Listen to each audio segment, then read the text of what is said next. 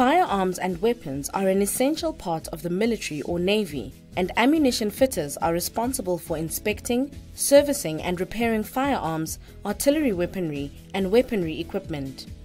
Also known as armament fitters, ammunition fitters have extensive knowledge about the use of ammunition and explosives. The tasks of an ammunition fitter are varied because the weapons and weapon systems used today are so diverse. The main task of an ammunition fitter is to keep firearms in perfect working condition, which they do through testing, servicing, and conducting repairs. Throughout their career, they will be expected to work on a wide range of arms, ammunition, explosives, and other specialized weaponry that uses hydraulic and pneumatic systems. While ammunition fitters are sometimes expected to manufacture small parts for the repairing of firearms, often an armorer will do this.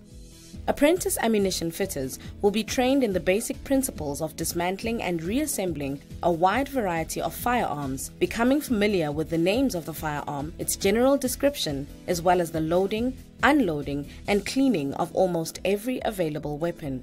Knowledge of metalwork is beneficial, as ammunition fitters will be required to work with a wide range of metals and alloys.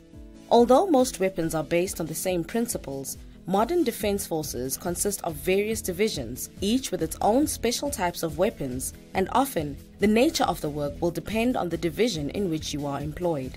These divisions include artillery, armored corps, infantry, the Air Force, and the Navy.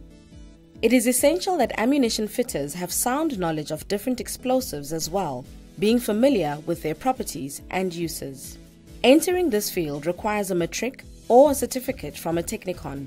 On-the-job training is provided in the form of apprenticeships. Firearms cannot function without ammunition, and the ammunition fitters in our armed forces play an important role in maintaining national security.